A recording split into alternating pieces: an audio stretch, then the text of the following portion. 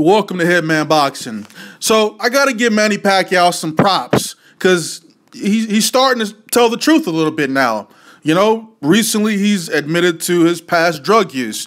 And no, it's not what we're all hoping he's admitting to.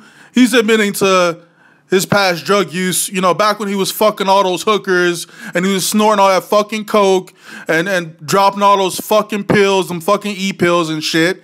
He just admitted that he did all that shit. Now, his president, you know, Manny Pacquiao is a senator over in the Philippines. You know, president of the Philippines. What the fuck is that guy's name? Rodrigo Duarte. Yeah, so that's the president over in the Philippines. And he's been running this anti-drug campaign for the past several months. You know, there's been a lot of casualties because you know how they do shit over in the Philippines. They be cutting motherfuckers' heads off and shit. But that's beside the point. Manny Pacquiao stated that the president doesn't know about his experience with drugs. And he's very confident that this isn't going to hinder their relationship at all. So, you know, he comes out and says that he's been doing these drugs.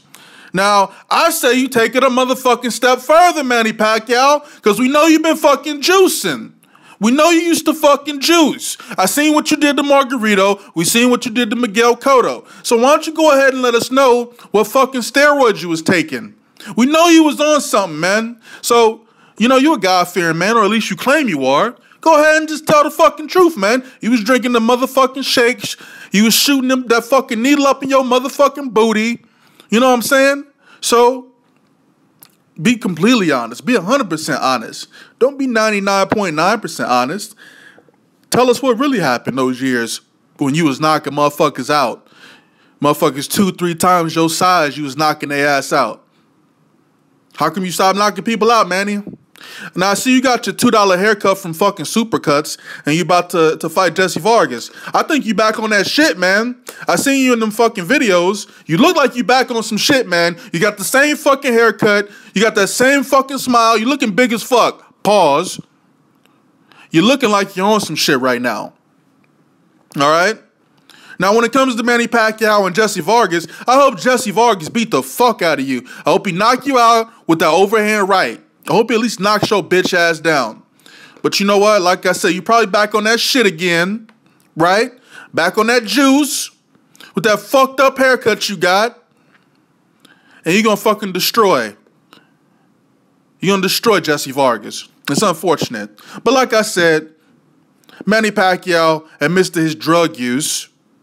His past drug use that he says was before he became a champion. Get the fuck out of here. Because when you start making more money, you don't stop taking drugs. The fuck wrong with you? You start buying better drugs. Instead of buying crack, you buy fucking coke, right?